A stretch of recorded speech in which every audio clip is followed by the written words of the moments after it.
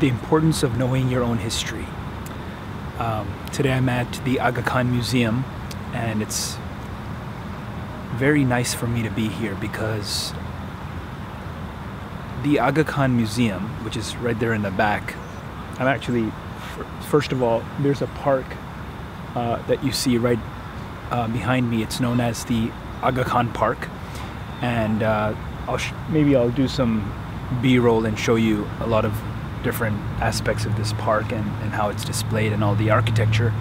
But all the way behind there, it's you see the Aga Khan Museum. Now, those of you who have really been following the channel, my cholesterol video from 2 years ago was shot here at the grand opening of the museum 2 years ago, or maybe it wasn't grand opening, but it was something.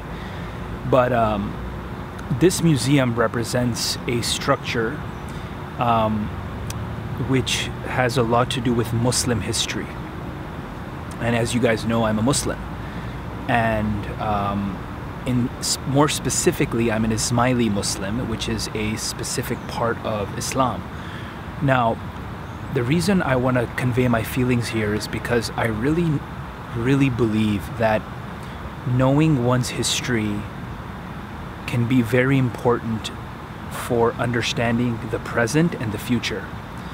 Simply because I want to give you some examples here.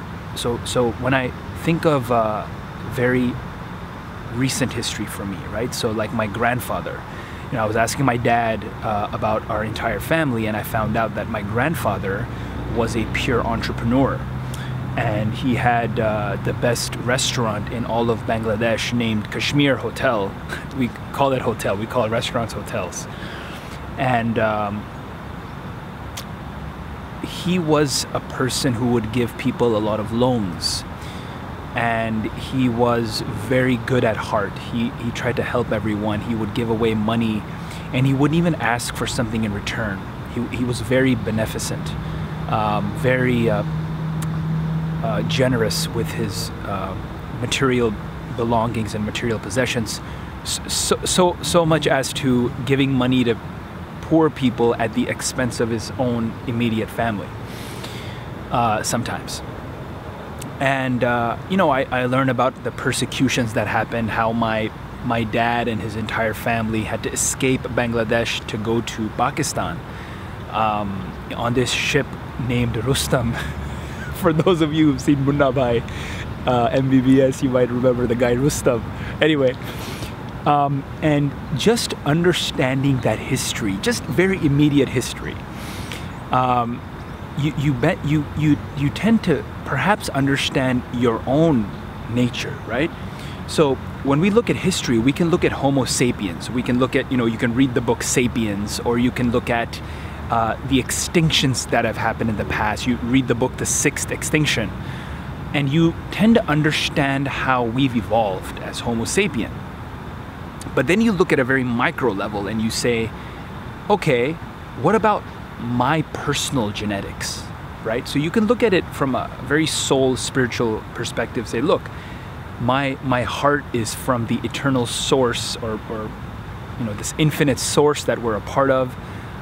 You can call it the universal intellect. This is what Ismaili philosophers, the kind of the philosophy that my ancestors belong to, or at least my religious ancestors. That's another something very interesting I want you to keep in mind. There's always two types of ancestry that a person has. So I want you to think back at your life as well. So for me, my ancestry is more recently Indian, right? So for example, my grandfather, my grandmother, they're all from India. My grandmother's from Bombay. But then you look at my dad, who's born in Bombay, born in Hyderabad, born in India, and my mom, who's born in Dhaka, Bangladesh. I'm born in Pakistan. So if I look at my biological, like my blood ancestry, it's more India. But then obviously, you know, I have like a white complexion, a little bit, you know, lighter, I guess, than a lot of brown people, and my brother's even whiter than me.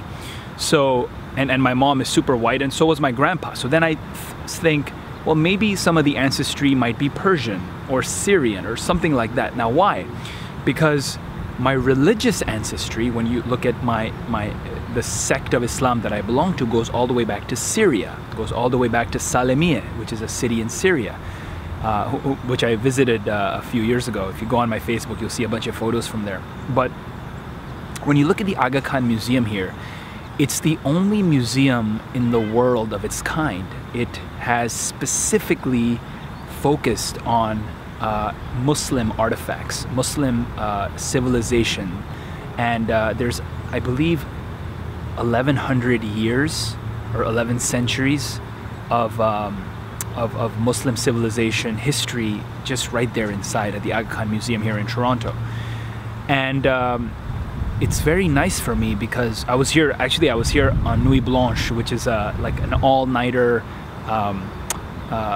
full of performances and just like having fun and enjoying the festivities here. It happened here at the museum as well as at the Smiley Center that is behind me, in front of me and behind you.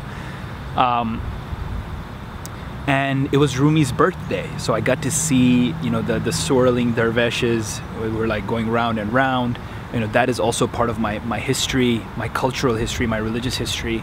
I got to see some dances happening and we danced ourselves. It reminded me of Syria.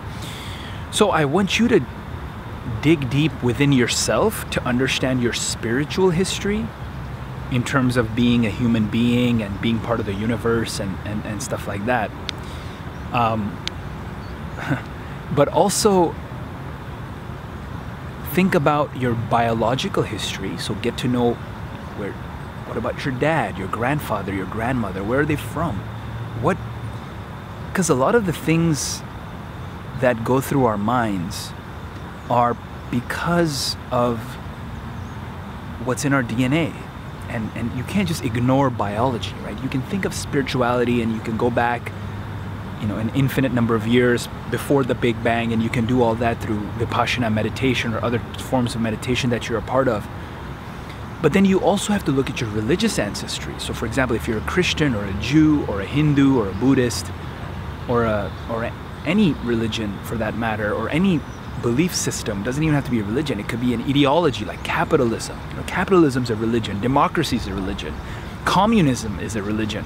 The word religion actually comes from, I looked this up, it's like a Latin, reli and geo, or gion, which is binding together to the source, which is, you know, what we call God. So anything that binds you together in a community or in a fellowship to reach something higher is a religion. So you can think of so many things, right? You look at the diet cults out there, the paleos and the CrossFits and the veganism, and this is all religions, believe it or not. It's really interesting, but these are all religions. So anyway, I wanted to put that out there in terms of my personal religious history. And yeah, you know, my grandfather gave away a lot of money to his relatives, his friends, new entrepreneurs, like budding entrepreneurs that needed money for restaurants, and a lot of those cocksuckers actually opened up restaurants right next to my grandfather, which is really sad. And when we had to escape and undergo persecution, we you know, escaped to Pakistan and in a ship. You know, so I think about all that and I say, you know what? I'm from a grandfather who was a pure entrepreneur, was very successful in the restaurant business, then had to escape on a ship with like $7 or something, like some nothing amount to Pakistan, start over. And then my dad worked so hard to become a doctor in Pakistan. Then we all came to the States, and then he had to, you know, he couldn't pass the exam, so he had to work in a convenience store and a grocery store and a tobacco store, and he underwent so many things. Now he's a teacher at a high school, and so is my mom, and they're very happy teaching, and I learned so much from them.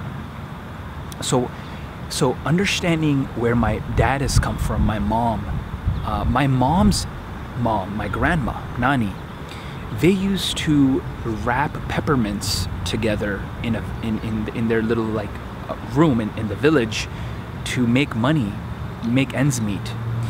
And I think about that, is like, I come from that, right? those hardships is where I come from. So you really dig down deep inside your ancestry and think first, what's happened recently in your life? Like what have your mom and dad been through? What have your grandparents been through? Your great grandparents? Dig deep. Go talk to a great uncle. Go talk to a cousin. Go talk to someone who actually gives a shit. Like in my family, there aren't very many people who know stuff about our ancestry because they don't fucking think about it or care about it that much as I research and care.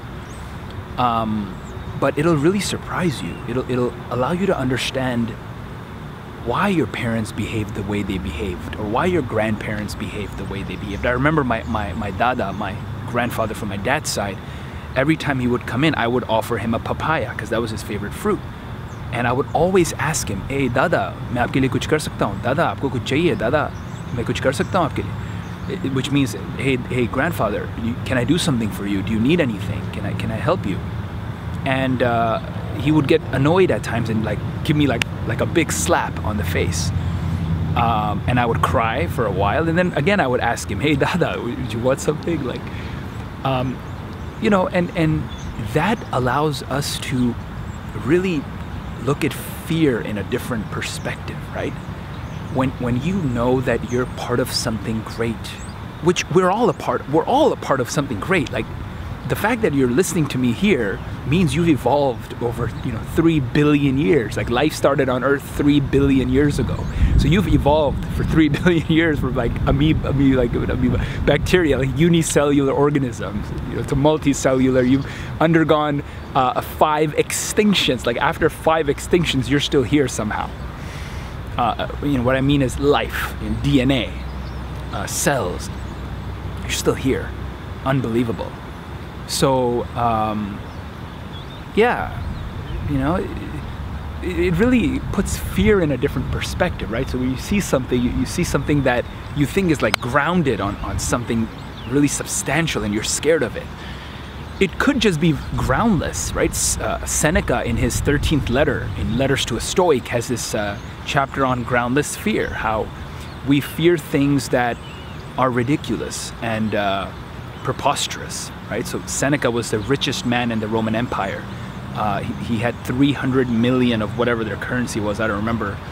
And he denounced materialistic possessions. He would go on these 10-day fasts. He would do these, the entire month of eating only rice and beans. And, you look at other people who are adding things to their life, right? You're adding things. You're adding a car. You're adding a house. You're adding clothes, like name brands. You're adding watches. You're adding products, right? And speaking of products, you look at my hair now. I haven't actually put any products in my hair since. So a lot of you don't know this, but a few months ago, before I moved to Medellin, I shaved my head completely, just gone. So I'll include some photos in there for you to see, and you'll be really surprised at what's happening in terms of what I did to myself. And the reason I did that is because I was too confident in my hair. My hair allowed me to become confident. So I wanted to know what would happen if I got rid of my hair, if I became completely bald. And turns out a lot of my confidence was gone. I felt really lousy and miserable and beta.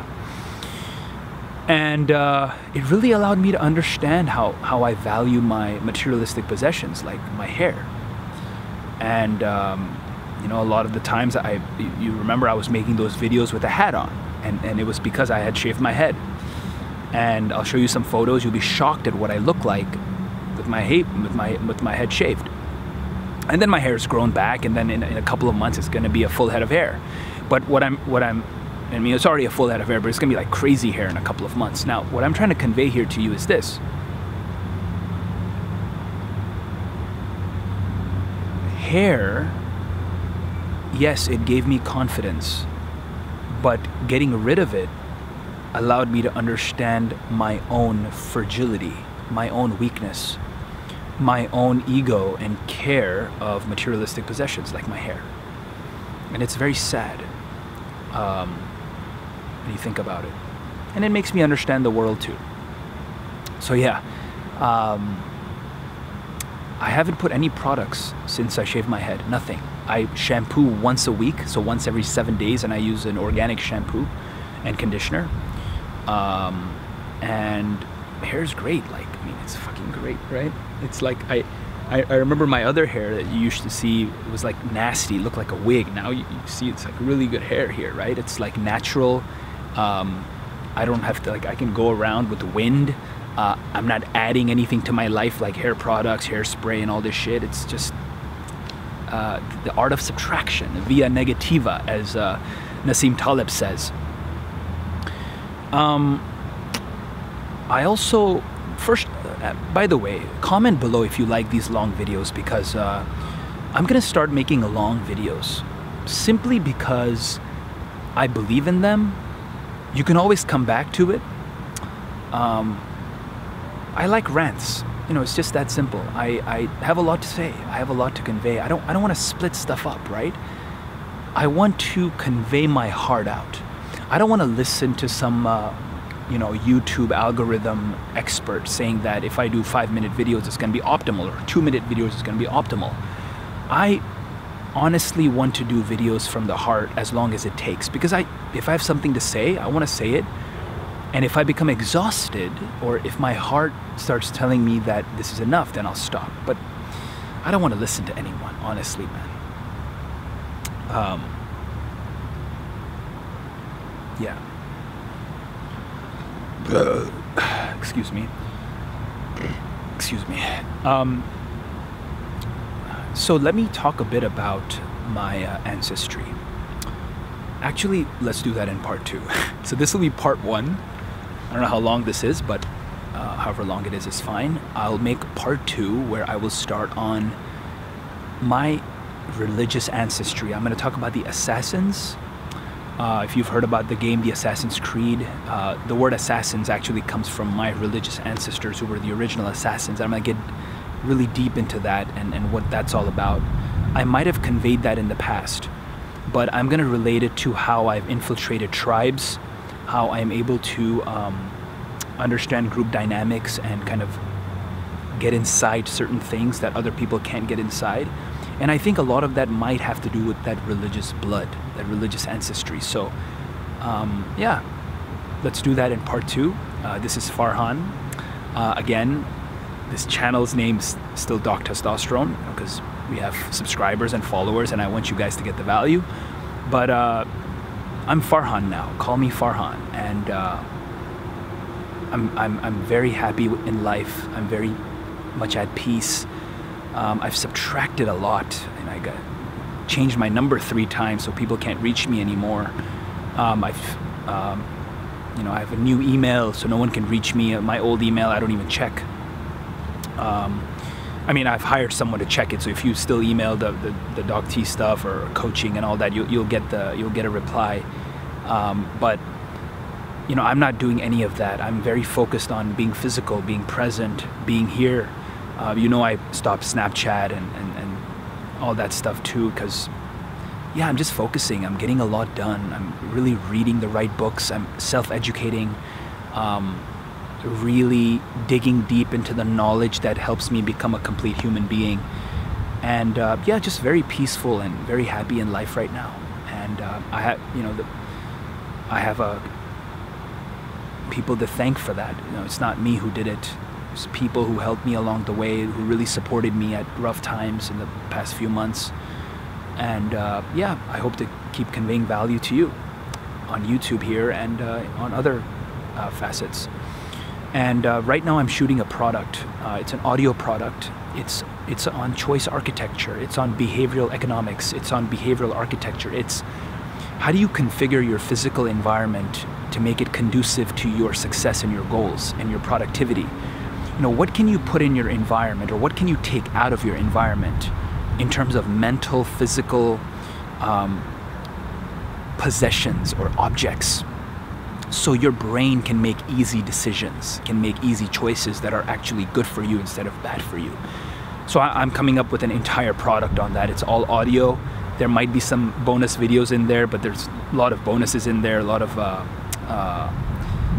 coming up with blog posts that you're going to get to soon, entire podcast, a lot of free content for you. And yeah, I'm also writing a book for parents about, it's a very interesting book. I'll convey that in a future video, what it's about. But I'm done with the prologue and chapter 1 so far. I'm just getting a lot done. And I know from the past, from all of the things I've been engaged in, all of my experiences, I know how to get stuff done. I know how to be productive, how to get a lot of stuff done. And I'm really digging deep into my own soul to figure out what those reasons are. You know, how can I deconstruct my own brain and heart and mind and body to convey what is the best way to how do you surround yourself with something to achieve what you want to achieve, and how do you subtract the poison that's around you, essentially. So that's yeah, that's it for the video. Thanks for watching. Subscribe if you liked it and want to get notifications on future videos, and you know, thumbs up if you liked what I said, thumbs down if you did not, and comment below any questions that you have. I'll try to address it in future videos. I have my team do all the social media work. I'm not really on social media anymore. All I'm doing is producing content, and my team does the rest. So very grateful for you guys, my team, Manveer, Jev, Lala, Sunny, all you guys, and then Dilip, who was helping before in the past, Rabbi Rosenberg, all you guys are amazing. Lamia, Zach, all of you who've been really with me in the past, and most of all Luke Bonner, who's my best friend, lives in Australia. He's my spiritual mentor and has really helped me out during the rough time. So thanks so much, and I hope to see you soon.